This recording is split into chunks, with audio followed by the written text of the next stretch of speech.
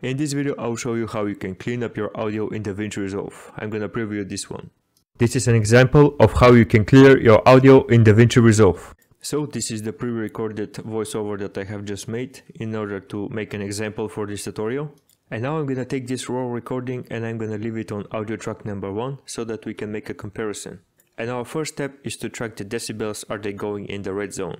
This is an example of how you can clear your audio in Davinci Resolve. As you can see, it's very unpleasant to hear, and I'm gonna reduce the decibels to about -8 and I'm gonna test it out. This is an example of how you can clear your audio in Davinci Resolve. And as you notice, it is still going a tiny bit on the red zone, so I'm gonna reduce it to -10. This is an example of how you can clear your audio in Davinci Resolve. And now already it's starting to sound better. So in my case, -10 is working just fine, as long as it's not going in the red levels. Next step is going to equalizer, so I'm clicking on equalizer twice and I'm enabling it. Also, I'm gonna enable band number 1, I'm gonna keep band number 2, and I'm gonna disable band 3, 4 and 5. And that's because we're not gonna use it. Now we're gonna change the frequencies and we're gonna try to remove the low frequencies on band number 1. So firstly, I'm gonna test it out and I'm gonna increase it to around 220 and see how it's gonna sound. We're gonna try to remove our muddiness. This is an example of how you can clear your audio in Davinci Resolve. So now I'm gonna leave it as it is right now. We're gonna move out to band number 2.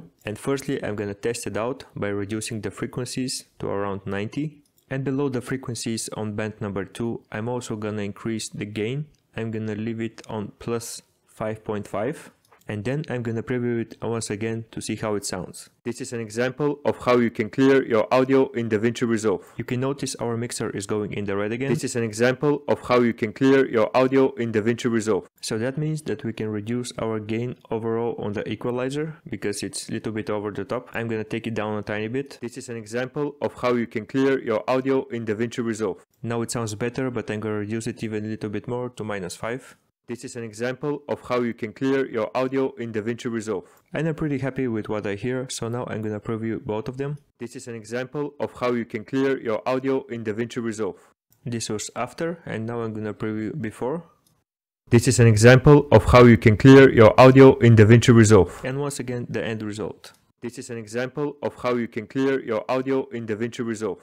And remember that the values of the settings that I have just made is based on the audio, so in your case it could be different. I hope this video was helpful. Thanks for watching and see you in the next one.